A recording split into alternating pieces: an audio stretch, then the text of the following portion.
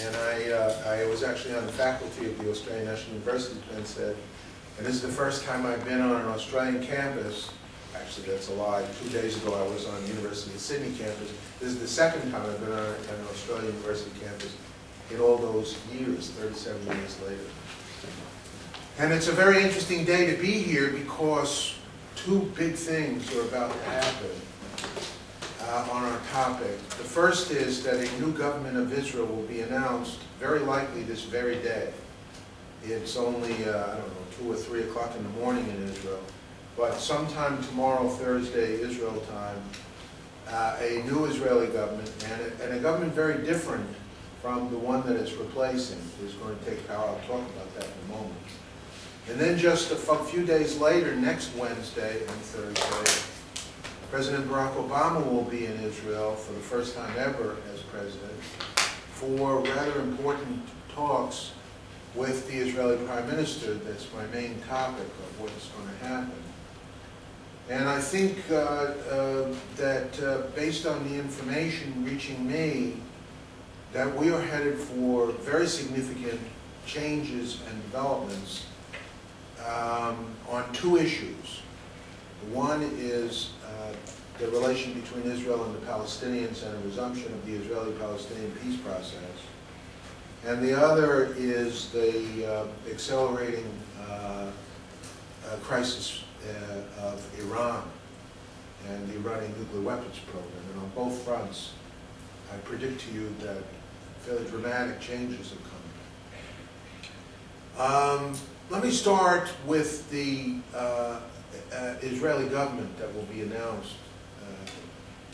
What makes it different is that this government will be similar in the sense that Netanyahu will be the prime minister and the Likud will be the largest party, but it will be different because the partners in this government will be the center-left parties, several center-left parties, 3 center-left parties. And that is a big change. The government that it replaced was a government of the right and the so-called ultra-Orthodox, and was the most conservative government in Israel's history, representing the most conservative Knesset, that's the legislature, in Israel's history. Even the government of Menachem Begin and Yitzhak Shamir, which you probably studied in history, were not as, the membership of the Knesset at the time was not as conservative as we had for the preceding 4 years. But the elections that were held a few weeks ago, the elections that were held a few weeks ago resulted for the first time in many years in a net shift in the balance of power inside the Knesset from the right somewhat to the left, with the result that today's Knesset is just about exactly 50-50 left and right. It's evenly divided. This is a significant change from the Knesset that it replaced. And the new government, as I already said, will be a government of the right, yes, but in partnership with the center-left. And the government guidelines, which will be published in the next 48 hours, and the coalition agreement that produces the government guidelines will include in it some propositions that would have been impossible in the preceding government, one of which is to make a high priority of resumption of peace negotiations with the Palestinians. And in fact, the Prime Minister has already agreed to make a woman named Tzipi Livni, who was the leader of the left opposition in the preceding Knesset, the chief negotiator with the Palestinians. And in fact, she led the negotiations with the Palestinians once before in 2000.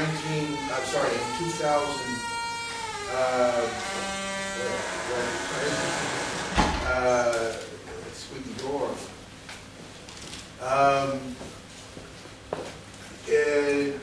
Led the negotiations of the Olmert government with the Palestinians. And if you follow these things, you know that those were some of the most advanced Israeli-Palestinian negotiations ever to take place, although they did not result in an agreement. In the end, they resulted in a much greater convergence of Israeli and Palestinian positions than any preceding negotiation. So when President Obama lands on Wednesday, he's going to be talking to a different Israel, a different Israeli government. And I want to make some assertions here that some people may find non-credible about Netanyahu's motives. Netanyahu is often depicted as a hardline right-wing guy. I spent a lot of time with Netanyahu, although most of it was years ago, and I feel that I know him a little bit. And I want to describe to you what I take to be his motivation, and it's a little bit different from the depiction that's usually made. Netanyahu is a man who's devoted his entire career to one central theme.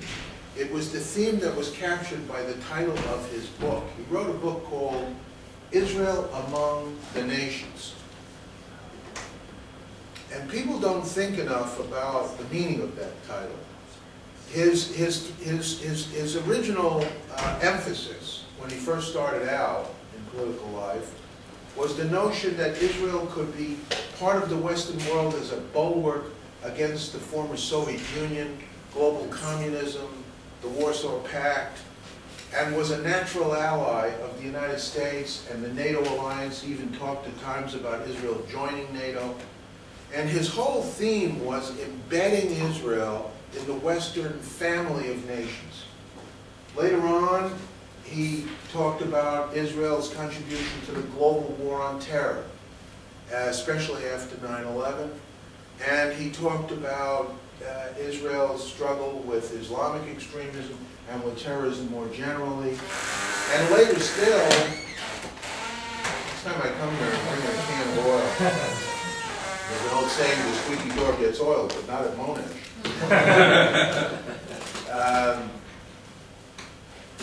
I keep getting thrown off by that. More recently, he developed a theme of Israel's interest in democratization of the Middle East.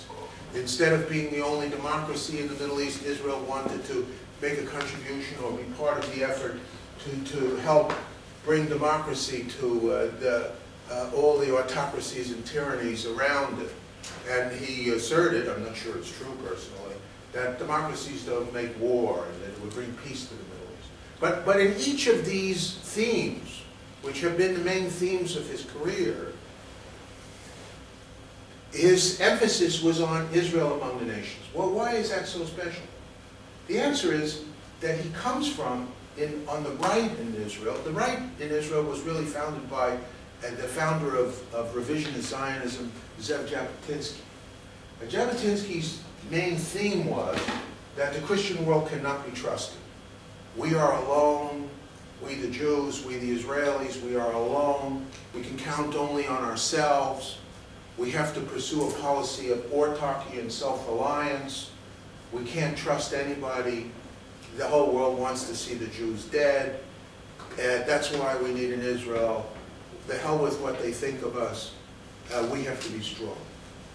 And that was, I'm exaggerating a little bit, but that was kind of the thrust of the revisionist Zionist movement. And most of the earlier Likud leaders, like Menachem Begin and Yitzhak Shamir, weren't much interested in embedding Israel in the West or depicting Israel as Israel among the nations. They were interested in making Israel strong in and of itself and not trusting or depending on anyone.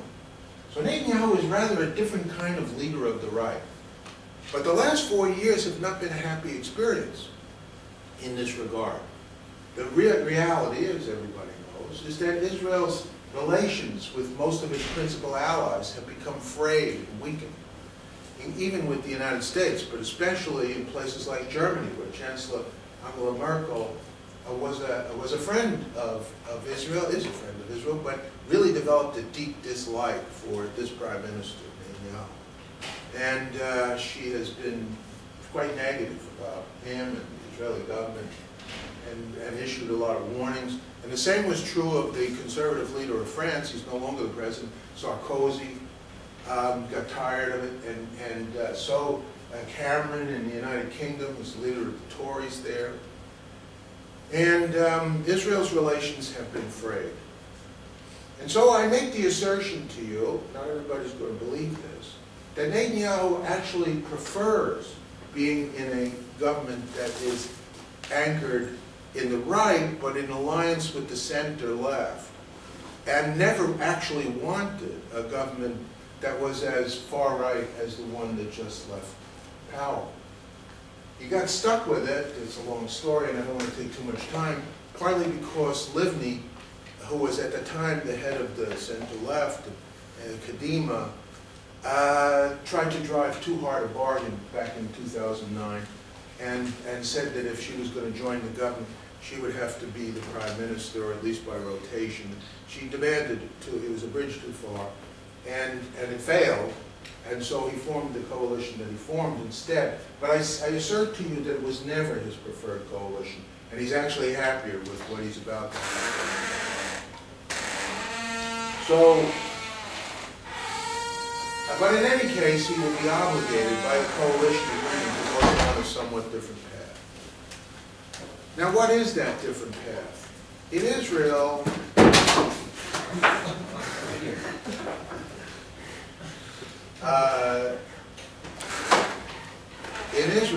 oh, you have to improvise around here. In Israel, the thinking about the Palestinian question has changed a little bit. In the Oslo years, the attempt was to come to a comprehensive agreement, what was called a conflict-ending agreement, in which all of the final status issues were to be resolved in one grand bargain. But it was a grand bargain that imposed on the two sides maximum burdens. The Palestinians would have to sign away the so-called right of return and acknowledge that what they consider the Palestinian refugees were never going to return to Israel. They would go to Palestine, they would go to the West Bank and Gaza, which would be the Palestinian state, but they would never return to Israel. In the Palestinian world, that is a very deep issue. And what really, and it probably played a greater role in the refusal of first Yasser Arafat and later Mahmoud Abbas to sign the various agreements that were put in front of them, because they didn't want to be the one to sign away the right of return and be accused of treason by the Palestinian hardliners. And in Israel, a final agreement would require a prime minister and the political party to sign away portions of Jerusalem, divide Jerusalem, would require Israel to surrender the greater part of Judea and Samaria, the land of the Bible, the lands of our forefathers and mothers, a very bitter pill. And a final status agreement, while as a magnetic ideal, was also the single hardest thing to do. In Israel, thinking has shifted. There's a lack of trust between Israelis and Palestinians. We're starting from a very bad starting point for this next round of Israeli-Palestinian negotiations. And the thinking in Israel is it would be more practical to have a phased approach with a step one that precedes the step two. The step one would be a Palestinian state with temporary borders and leaving the most difficult issues for resolution in a second round that would follow at some future date. And that in the first round, the Palestinian state would be created on a temporary basis, a somewhat shrunken basis, but the Palestinians, on the other hand, would not be required to surrender their demand for the right of return. Israel would not be required to do some of the harder things that it will have to someday do in the final agreement. And there'd be a more limited step. This was actually agreed among the parties in 2003, 10 years ago. People forget that in 2003, we had the so-called quartet, the United States, Russia, the European Union, and the Secretary General of the UN, promulgated something called the roadmap. And the roadmap the second stage of the roadmap provided for a Palestinian state with temporary borders, precisely what I just described. And most importantly, the roadmap was signed by the then Prime Minister of Israel, Ariel Sharon. It was signed by the then and current President of Palestine, Mahmoud Abbas, who said when he signed it that he signed it without reservation. Those were his words. And equally important, the roadmap was endorsed by the United Nations Security Council in Resolution 1550 in 2003. That's an interesting fact because you may not know this, but the Oslo Accords and the various agreements between the Israelis and Palestinians from the 1990s were never endorsed by the UN Security Council. Nor was any other Israeli-Palestinian agreement ever endorsed by, the only Israeli-Palestinian agreement ever endorsed by the UN Security Council was the roadmap. So it has a certain standing. So the thinking in Israel is let's do what is achievable. Let's not focus on something that might be ideal, a conflict-ending final status agreement, but is not attainable. Politics is the art of the possible. The art of diplomacy is to get from here to there. And let's do this in a stage-by-stage, phased approach. I will live and work in Washington, and I have some feel for what the trends are in the Obama administration's negotiating team. And I think there, too, there is a new attitude. You know, this president, Barack Obama, was elected partly in 2009, the first time, on a platform of restoring peace between Israelis and Palestinians and solving the Israeli-Palestinian conflict. Matter of fact, when he took office the first time, and he stepped into the White House for the very first time on January 9th, 2009, his first 4 telephone calls from the Oval Office were to Middle Eastern leaders. On the morning of January 9th, 2009, 4 years ago, he called Mahmoud Abbas, Benjamin Netanyahu, Hosni Mubarak, the president of Egypt, and King Abdullah of Jordan. Those were the first 4 telephone calls that Barack Obama ever made as president. And it was meant to be symbolic. It was meant to symbolize the priority that he attached, and he publicly stated that I am going, and the Democrats had been elected in 2009 claiming, personally I don't think the claim was true, that the Bush administration had neglected diplomacy in the Middle East.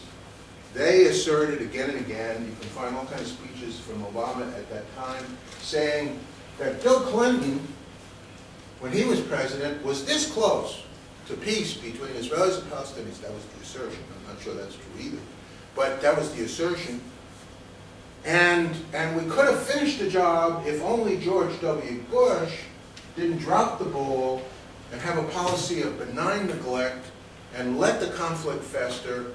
And he had a foreign policy that was only the use of force, and he didn't use diplomacy, especially not multilateral diplomacy. And I, your new president, am going to fix all of that.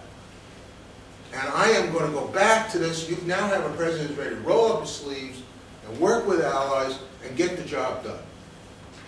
And his self-image was clearly, in 2009, that he was a transformative figure who was not only going to transform America, he was going to transform the world. And one of the most important aspects of that was going to be bring peace to the Israelis and Palestinians, which he depicted as the centerpiece of all these conflicts in the Middle East. Well, it didn't turn out that way. Here we are 4 years later, and the result that he got, I don't mean to bash Obama with this, but I think he himself, if he was standing here, would tell you he was quite disappointed with what actually happened. The simple reality is that the last 4 years are the first time since 1989 that there were no Israeli-Palestinian negotiations. Actually, if you study the record, there were almost continuous Israeli-Palestinian negotiations that were more or less progressive from 1989 until 2009, and they came to a screeching halt more or less exactly as Obama became president. Now we can have a great debate about whose fault that is, but it is a fact that there have been for 4 years, most of your, years as young adults, no Israeli-Palestinian negotiations. And the president gave a series of interviews in which he expressed his disappointment about this fact, and he said that he, with the advantage of hindsight, he wished he hadn't raised expectations quite so high. I think he also, if he was candid, would say that he's sorry he got in such a fracas with the Prime Minister of Israel. It would have been better to work with Israel instead of an adversarial manner. But anyway, whatever was the cause, the result was not good. He's landing in Israel on Wednesday, and he's sitting with the new Israeli Prime Minister, a man with the same name, but standing on a different foundation, on the basis of a different set of policy guidelines. And I can tell you authoritatively that his purpose is to come to a set of understandings with Netanyahu about Israeli-Palestinian negotiations and also about Iran. You know, I realized that I've used more time than I had planned on the Palestinians, and maybe I better not talk about Iran, or should I take another few minutes and talk about Iran? Take another few minutes and we'll have a shorter question next time. Okay, well, actually, you know what? Let's do it the other way. Let's have a discussion of this, and if time permits, we'll talk about Iran instead of the other way. Let me just close out this part about the Palestinians and apologize to you that have taken longer than I planned, but there's a lot of parts to tell. This is not going to be a walk in the park. I don't mean to suggest to you that everything's going to fall neatly in place. But I do mean to suggest to you that we're headed for a somewhat different period that's going to affect Israel and friends of Israel and Palestinians and a lot of people. And it's going to be a period in which the United States, the Europeans, other allies like Australia, and even the Arab League are going to place a much higher priority on bringing about a resumption of Israeli-Palestinian peace negotiations. Let me say a word about the Arab League. In my day, we used to think of the Arab League as a rejectionist organization full of hardliners. But actually, today's Arab League has evolved. I don't say it's a Zionist organization badly in love with Israel, but I do say that it's an organization dominated by less radical voices. As a matter of fact, it used to be that the rejectionist camp, what they called the steadfastness camp, inside the Arab League, was headed by the Syrians. But I hardly have to tell you that Bashar Assad has lost all credibility because he is basically killing Sunnis in behalf of Iran, and the rest of the Arab League is Sunni, and very unhappy about what he's doing. As a matter of fact, many of the members of the Arab League are arming the Syrian opposition against him. So he's in no position to play the role that he played for 2 decades, and his father before him, of being the one who prevented the Arab League from doing anything in the moderate direction. Basically, the radical wing of the Arab League has been almost extinguished. That doesn't mean everybody else is a dove of peace or some kind of wonderful lover of Israel, but it does mean that you have a different center of gravity in the Arab League today. And I make to you the prediction, which may also strain credulity, that the Arab League is going to be on the side of resuming Israeli-Palestinian negotiations. So we have difficulties, but we also have assets to work with in the period that lies ahead. There are a lot of thorny issues, even for an interim agreement, and I don't really want to be remembered as having said that all of this is going to be, as I say, a walk in the park. But I do think that we are going to a different place. So with that, why don't we have a discussion of that? Please. Yeah, I'm just interested in about your predictions for the next government of Israel with respect to the fact that if you look at the makeup of the government, you'll end up with 31 Liquid 18 seats. Add on another 12 for 13. 13 for Avaide, 12 for Avaide would be. Because you're talking about it then. Yes, so that brings it to 43 out of a makeup of 68 seats, I believe, which leaves Yair Lapid, Yesh Atid with 19, and Kadima with 6. That's 4 parties making up. And probably ultimately, although not immediately, Kadima itself With 2 seats. So, in effect, you actually have, fortunately, potentially a more right-wing government in terms of the actual representation in the Knesset. So I'm just interested to say... It's not more, because it used to be 100%. But let me, you have a point that the numerical balance is still primarily, that there are more of the right. However, point number one, you're lumping the Russians, Israeli-Palestinian and Lieberman, with the Likud. If you study the positions of Lieberman, he's not loved in the Western world, but he in fact has been an advocate of a two-state solution, unlike most members of the Likud. He has talked about a land swap. He has openly advocated Palestinian capital in Jerusalem, which is anathema to most members of the Likud and to Bennett's party. So I don't think, although the two parties merged, he also announced that they might separate all over again after the government is formed. I don't think you should take it as a given that the numbers that you just laid out. I don't want to bore people who don't follow this. This is a little too detailed here. But the more important point is, that if the center-left parties leave his government, he doesn't have a government, and he has nobody to replace it with. The very reason he's formed this government is that numerically no other government works. And if it were to come about that the government did not live up to its commitment to a resumption of negotiations with the Palestinians, it's very possible that, for example, Livni would leave the government, or Lapid would leave the government. And if they did, the government would collapse because there would no longer be more than 60 and 120, or 61 and 120. So the way Israeli politics works, that is the leverage.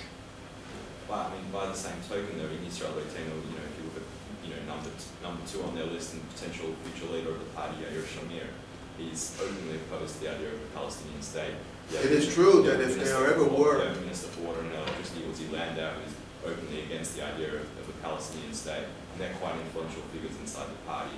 So, I mean, by the same token, if Netanyahu were to start engaging in serious peace talks, you potentially lose, that end of Israel-Palestine as well. So I'm sort of interested. An agreement with the Palestinians, if you really imagine a day where one was signed, would almost surely lead to the collapse of the government anyway, partly for the reasons that you laid out. But wait, there's more.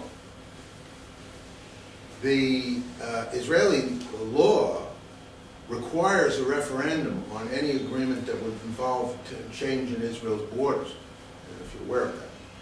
And in several past rounds of negotiation, the position of the Israeli prime ministers, several different ones, has been that the referendum would take the form of a new election, with the agreement left, but this is fact, and that the agreement would be put to the people of Israel in the form of, if you are in favor of this agreement, a vote for the party led by the one who signed the agreement, which might not be today's Likud, and if you're against it, vote against it. And if it were in fact true that Netanyahu was in favor, came to an agreement with the Palestinians and considered a priority, don't take for granted that he would run the next election as the head of the Likud. He might run in a hybrid party, as Ariel Sharon did. You remember where Kadima came from? It came from exactly this, that Sharon was being held back by the Likud. He was the one who invented the Likud, created the Likud, not to mention was the father of the settlements. And when he decided to do what he called disengagement from Gaza, to leave Gaza, he knew that his own party would oppose it, so he left his own party. and they joined Shimon Peres, who was the leader of the left, and they formed this very bizarre hybrid called Kadima, exactly for the purpose of proceeding, and they won the election. So I hold that up to you as a precedent. If I am right that this is where things are headed, that is probably the path that it will take. You are correct that the government will collapse. A government that either signed an agreement or refused to sign an agreement, either way it will collapse. And it will have to be reconstituted through new elections, because no other government is possible on the foundation of today's Knesset. Anybody else? Please.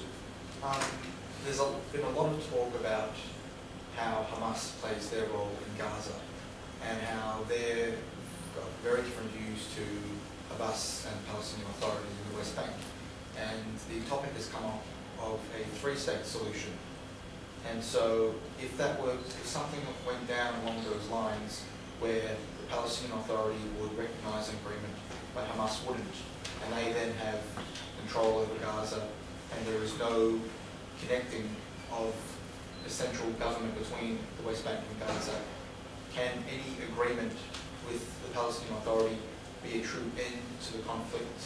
And can that agreement on itself be recognized amongst the whole Palestinian people, considering... Well, it's quite a mouthful. Your underlying point, your more general point, is that Hamas will oppose any kind of agreement with Israel because Hamas wants to see the elimination of Israel, and so there's a division on the Palestinian side, which will either lead to paralysis on the Palestinian side or a split on the Palestinian side. And just as I just laid out, that an agreement on the Israeli side might lead to a reconfiguration of Israeli politics, an agreement on the Palestinian side might very well lead to a reconfiguration of Palestinian politics. One point is that you are correct that as long as Hamas is in physical control of Gaza, and nobody has a clue how to uproot them from there, Gaza is not going to be part of an agreement between the Israelis and Palestinians, because Hamas is not going to be part of an agreement, and it controls Gaza. So that's one of the reasons for it. You use the phrase along the way, end of conflict. I just got through saying this will not be the end of conflict. This will be an interim agreement.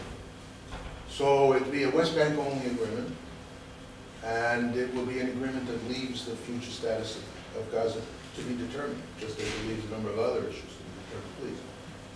As far as settlement policies, what do you think the impact of putting Bayat-Yehudi like responsible for the Israeli Lands Administration? What impact do you think they'll have on the government's policies? This government is going to be a very strange hybrid on the subject of settlements, because on the one hand, a critical role will be played by a very strong party, 13 seats, the most that what are called the religious Zionists have ever had, and on the other hand, it's a government that can't continue to exist, as I said several times, if it doesn't do something on the Palestinian front, one component of which is restraint in construction and settlements. You might cite the fact that they also will get the Deputy Defense Ministry, which controls construction authorization. Most people believe that to get to the beginning of an Israeli-Palestinian negotiation, there will have to be some kind of government guidelines that set some kind of limits on construction. Ariel Sharon, in fact, negotiated a set of limits that are not very well remembered with Condoleezza Rice and Elliot Abrams in 2004. And what those were the following principles. First, that natural growth would be permitted in the parts of the land that were in the year 2000, the last time there was the Clinton-Camp David negotiations, basically conceded by Arafat, although the agreement was never in the end signed, the so-called consensus settlements, but they would be restrained by the principle of something called the construction line. That is what the two sides, the Americans and the Israelis, agreed was a line would be drawn at the outer perimeter of existing homes for each of the communities, and infill building in empty spaces between existing houses would be permitted, but outward geographic growth outside the construction line, outside the perimeter, would not be permitted. was a compromise that was supposed to, on the one hand, permit natural growth for these communities, many of whom were having children and had suffered from conditions of crowding, and on the other hand, to put an end to the geographic expansion of the territorial footprint of the settlement communities. So it was something that Shimon Peres at the time dubbed vertical growth rather than horizontal growth. And the United States accepted this. A second principle was that Jewish communities in Jerusalem, in the eastern sector of Jerusalem, what some people call across the Green Line, would be treated in a different category. That was part of sovereign Israel, and there would be no restrictions on growth. The Bush administration accepted this.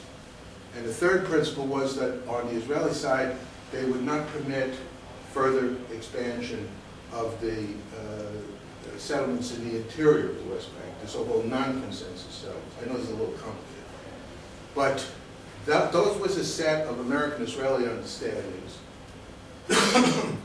that Sharon actually negotiated, and Netanyahu expressed a willingness to go back to in 2009. Obama rejected those in 2009. I think the Americans are taking a second look at those principles, and they may be willing to use them as a foundation. If we were to imagine Netanyahu trying to go back to those principles today, you are right, that he would have a clash inside his government, a deep split, where the parties in the center-left would agree to them. My prediction is that Israel Beitenu would agree to them, although that's not for sure. But the Bennett would not agree to them. The question is, would he leave the government over this? And that's an unknown. Just to add on to that, if I can use my clout to ask a question now. Do you think President Obama will seriously consider going back to that agreement between Sharon and Bush about settlements? Because it does deviate. I don't think greatly he'll agree to it in the form you expressed it, but I think he may well agree to it expressed a different way. Right. Same concepts, repackaged, old wine in a new bottle. Right. It'd be humiliating for them to do a 180 and say we were wrong and we're going to have a different, but watch this space. You work for AIPAC. Could you potentially talk about the relationship between AIPAC and the more liberal J Street lobby group? The relationship between the government and the American Jews to those two organizations. They don't have much of a relationship. I don't know if you mean a relationship. I think you really mean, can I compare them? Well, I'll give you a comparison. Just this week, J Street took a congressional delegation to Israel, but it was a delegation of 4 members of the far left of the Democratic Party. AIPAC took in the last 12 months 95 members of the Congress to Israel, and another bunch from the Senate. You're talking about a comparison of a giant and a mosquito. I don't mean to say that you're obligated to consider AIPAC better for that reason, but everybody who follows this would know that it's way bigger. The media has built up the J Street because many of the reporters themselves share J Street's perspective. Maybe they're right or maybe they're wrong, but it's their view. And so they've made it into, given it the appearance of being far bigger than it is. The AIPAC budget is $95 million. The J Street budget is $5 million. So you're really talking about two things of grossly unequal magnitude. President Obama has spoken at the AIPAC annual meeting or policy conference 4 of the last 6 years, and this year he sent Vice President Biden.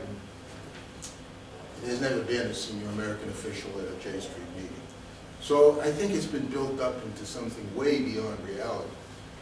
Now, if you want to get into an ideological discussion, whether it's closer to your views or somebody else's, it's a different subject. But if you want to talk about it as just political science, who's powerful and who's not, it's no comparison. Please. Please. The Palestinian Authority has, whenever it comes to negotiations, the Israeli government will always insist on keeping Ariel, and the Palestinian Authority will always say, you can't keep the settlement of Ariel. will that... It's an educated group. I'm a little scared of these questions because I worry that as you and I get more deeply into Ariel, Yeah. that maybe I'm wrong, I'm meeting you folks for the first time, but I'm guessing that the majority of people in the room don't exactly know what Ariel is. How many people know what Ariel is? Oh. Okay, let's do this a different way. A lot of The us most have been to controversial. Israel for an extended You say period. again? A lot of us have been to Israel for an extended period of time. Oh, I'm sorry, I underestimated. As you can see. All right, let's talk about Ariel. The most controversial of the so-called settlement blocks is Ariel. And there is a deep split on the subject of Ariel among Israelis at the so-called peace camp. Some consider that no agreement is going to be possible without protecting Jewish presence in Ariel. Others consider that it's going to be impossible for any Palestinian leader to sign it. I think that's the reason you brought up Ariel. By the way, you might have brought up E1 also, which is another one. I can't tell you what the outcome is going to be on Ariel, but it's going to be in the category of almost impossible to solve problems in the first phase. I can promise you this. An interim Palestinian state with temporary borders will not include Israel leaving Ariel. Whether a final status agreement someday is another subject. But one of the several reasons not to have a final status negotiation right now that tries to resolve the entire conflict is Ariel. One last question. Oh, Stephen, did you have one? No? I'll ask a broad question. What would you say to people who say, on the far right and on the far left, who say that a one-state solution is the alternative? What would you say to them? Good luck. I mean, you live on campus. I live in the world of politics. It's the art of the possible. There's not going to be a one-state solution. It's just one of those hypotheticals, you know, like, what if God was one of us, or what if we lived forever, or, you know. I don't have the capacity. I have enough trouble with the stuff here on Earth. There's not going to be a one-state solution, I promise you. Anyway, thank you so much for your hospitality, and I apologize that we didn't get your Thank you very, very much for being here in rickety old Monash. I have a little present for you. It's deceiving. What is it? It's a chocolate. What's inside? So, Terrific. hope you enjoy chocolate. Well, unfortunately, I do. So thanks a lot. Thank you very much. And I apologize for underestimating you on Ariel, and I guess our exchange about the party structure of the government, I was a little nervous because you obviously have a deep knowledge of the parties. And I thought you and I were the only ones in the room who did, but I guess, how many people here know what Bennett's political party is? Impressive. Thanks. Thank you very much. Thanks, guys. Just one quick announcement. We have Professor Alan Johnson at the AJAC offices on Sunday.